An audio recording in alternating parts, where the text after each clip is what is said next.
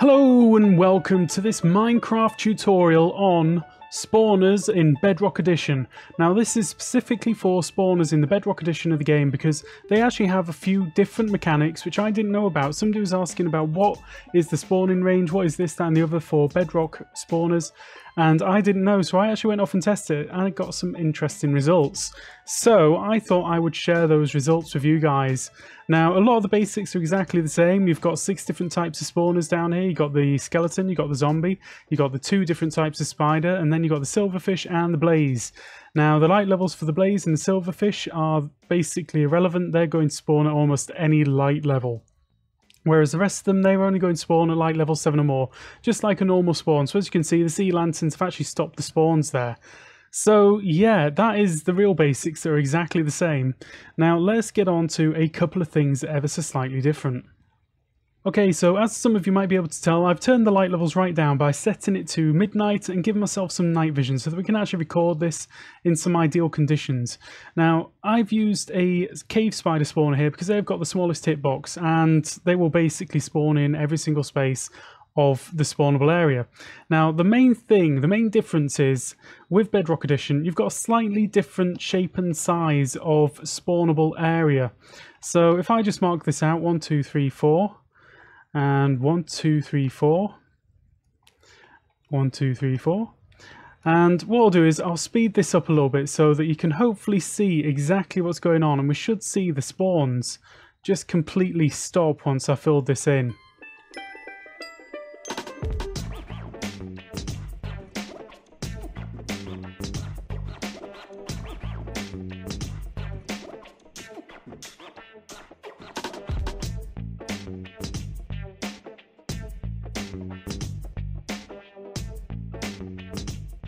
Right, and there we go. So this is the actual spawnable area on Bedrock Edition. Now I've ran this test over several hours just to see if this is absolutely correct. But what I got was, once I filled in all of these blocks, I got absolutely 0 spawns. Now, what this is sort of 3 high, based on the center position of the spawner right there, and it's 9 across, again, centered on the spawner position. And then you've got this sort of diagonal kind of line going across here. So it is very, very different to the Java edition. Now, just to prove this, and I'm hoping one's going to spawn in reasonably quickly, there we go. Right, that took absolutely no time at all. No tricks of editing. That guy just came straight in here. So let's get rid of him. There we go. And then we fill that back up and we should stop the spawns. Let's just try a different location. Give it a few seconds and I should maybe get a spawn pretty quickly. But basically, all of these blocks are places where the mobs can spawn within on a spawner on Bedrock Edition, which is really different. On Java Edition, it is a much larger area. Now, the upshot of this is that you can actually just place one torch. Let's grab a torch or a lantern. Any light source, you can place one. Oh, he's just here to take the mickey. Right, so you can actually just place a light source directly on top of the spawner, and that is going to light up all of these spaces enough to make sure that nothing spawns. Now, like I mentioned a few moments ago over there, the blaze generally ignore light levels. They don't care about light levels that much. They are jerks. They'll spawn at pretty much any light level. So the only way to stop a blaze spawner from spawning really is to more or less fill in the entire block here and hope for the best. These blocks here actually just represent the foot block for the mobs. So taller mobs like zombies down there, which we've now got in this one, they can have their feet spawn in this block. And they will spawn like this. I'll just take out a few of these blocks. See that? Straight away, it spawned and dropped straight down. So this is where its feet spawned and it dropped down from that point. So that's the important thing to remember, that these blocks represent where the feet are, not where the head is. Because I can break a few of these blocks and I should get zombies spawning up on top here. And it's all to do with where the feet are going to land. Okay, moving on. Now that we know exactly where the mobs are going to spawn and how to block the spawns using the light levels, depending on the mob of course, like I say, blaze, just forget it, just fill in this entire block and you'll be fine, they won't spawn. Now that we know about that, we need to know how far we need to get them out of that area before they stop counting towards the spawner cap. Okay, now what I have found here is that it's approximately 3 beyond this. So if I go like this, It's 3 beyond it in every direction. So if I just mark these out, we'll get a little bit of an idea of what I'm talking about. Right, and there we go. That is the area marked out. Now this is a 15 by 15 by 9, so it's 15 in those two directions and then 9 vertically, with the spawner right at the center. Now the best way, if you want to replicate this test, is, for example, I spawned in some spiders in this corner. Let's do it like this, and that is just within the space. 3, 4. And then I'm going to put a cap on them to make sure that they stay exactly on that corner. Now, if I go back here and remove all of the light blocks and all of the glass, then we should not get any spawns, okay? Right, there we go. That is all of the glass removed. There is no light in this area, but we've got 4 mobs right here. Now, whilst I'm talking about it, I've placed 4 in there because that is the cap for the spawner. So if you've got 4 of that same mob in the same area, then it won't spawn, okay? So you see that I'm getting absolutely no spawns. It should be absolutely ready for this. And how do we test this again? What I can do is I can move these spiders out. And let's give them a little push. There we go, off you go. And let's just put that back and then just watch the spawner for a moment or two. I should start getting spawns again almost straight away. And there we go. So I've tested all of the corners of this area, and I've tested within the area, and if you have 4 of that particular mob type in that area, then it will not spawn any more in there. If you had 4 zombies in there, it doesn't matter, it will try, because it's only looking for the particular type of mob that's in the spawner.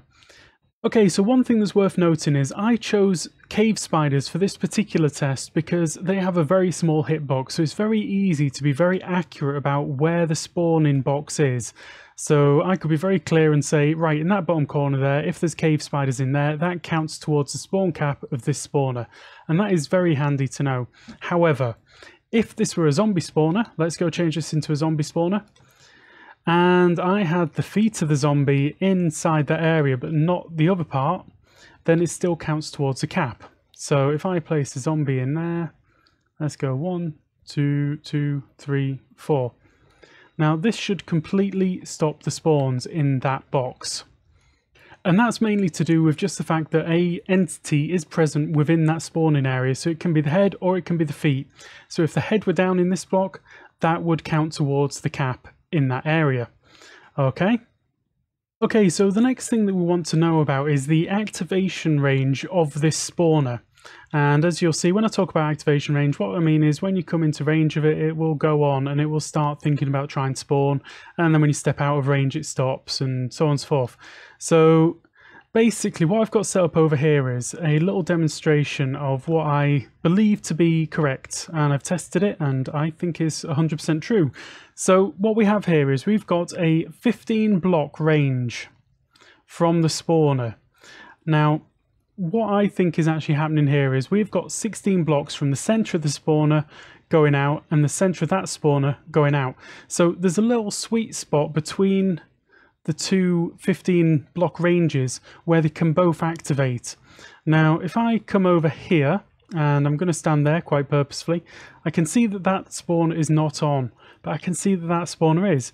Now if I go to the other side over here, then we can see that that spawner is now on and that spawner isn't. Whereas if I actually find the little space right in the middle, then I get both of them on at the same time. So I think it's fair to say that this is a 16 block radius from the center of the spawner. And I know it's in a sphere because I've tested this already. So the real way to work this out, or the best way to do it, is to say that 15 blocks is the safe space for the spawner. So you can say 15 blocks from there, and that is going to be this block which will definitely activate that spawner. Whereas that block, if you stand on the front half of it, will activate that spawner. And if you stand on the back half of this block, it won't activate that one. It's kind of complicated. So if you just think of it as 15 blocks away in a sphere. Now I'm going to go over and mark that out for you so you get a little bit of an idea of the kind of shape of things that we're talking about here. And it's just going to be a rough sphere just to give you an idea. So let's do that. Okay, so hopefully this gives a little bit of an idea of the activation range. Now, the ever so slightly interesting thing is it seems like the 16 blocks is counted from the bottom of the spawner. So this is actually offset in a downward position, which is kind of interesting. It's down by 1. So anyway, let's have a quick look at this. Now we can show that this is working. If I just place a little block there, break that one, and the idea is that any part of the entity that's within this 15 blocks, or any part of the player which is within these 15 blocks, will activate the spawner. So if I stand down there, we can see it's turned on because my feet are in there. But if I just stand on that block, we see that it hasn't turned on. And then if I do the same down at the bottom, let's have a look. Now, if I go here and fly up, then you can see that I'm not actually activating the spawner. And then if I place something there and then just get my head into that block, it activates. So yeah, this is, I think, pretty accurate. So the main point with this is the activation range is spherical and it's around about 15 blocks radius from the bottom of the spawner. Now 15 blocks again is the safe spot. The best way, if you've got two spawners in range of each other, or you think are in range of each other, then you draw a rough line between them and you stand somewhere in the middle and see if they both activate. That's the best way to work out if you're in range of them. But this is going to give you an idea of possibilities. So taking all of those things into account, like the spawning area that we've got in the middle there, which is where all the mobs will spawn, and then we've got the sort of registration range of the spawner, and then the activation range of the spawner, we can actually come up quite easily with a slightly different looking design to your mob spawner. So over here, we've got the drop chute. I've got loads of extra sort of drop at the bottom here because mobs bounce up and down quite a lot in the water, and when their head is in the activation or in the registration range, then they get counted for that split second. So that could just pull down your rates a tiny fraction, so you want loads of extra drop there. Now I've got them pushing out over in this direction, going up a tube, and then they're going to do a 23 block drop, and that is from point to point. So basically, if this is the block that the feet land on, then this up here is the block that the feet set off from. So there's 23 blocks from here down to the point where they land, okay? And that leaves them on around about half a heart or 1 heart, it depends. They've got a slight variance. So let's switch this light off because this light, like I said before, the lighting is really, really easy. We just need one light to deactivate that. They start spawning straight away. And what we'll do is we'll get a couple of them going up, and you should see them when they're around about this area, when they're at the same level as the spawner. You should be getting more spawns, basically. This is not blocking the spawns in there. And that's the main point. Now, why do a mob spawner like this and not just do it in a standard Java edition kind of way? Well, you're actually doing a lot more digging for that, because the Java one is a full sort of square area. It's a 9 by 9 by 3 square, so you don't need to do any of these corners. You can save yourself all that work, save yourself all the hassle with all this, and just get them nicely filtered into one spot. So we're not missing any opportunities with this. Down here, I've got a little baby zombie filterer. So the baby zombies get pushed along, they land on this magma block, they die. I don't care about their drops. I could care about their drops, but really this is for XP. You don't really need actual rotten flesh. Nobody uses rotten flesh for anything. It's not even a good trade. So there we go. Okay, that is everything that I've got for you today on mob spawners. Now, I hope that you've learned something new in this episode. If you have, drop me a comment down below. It'd be really interesting to know what people didn't know about mob spawners, because I love learning from you guys. If you drop me a comment, I learn something.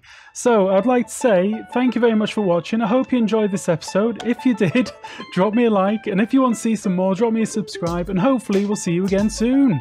Goodbye!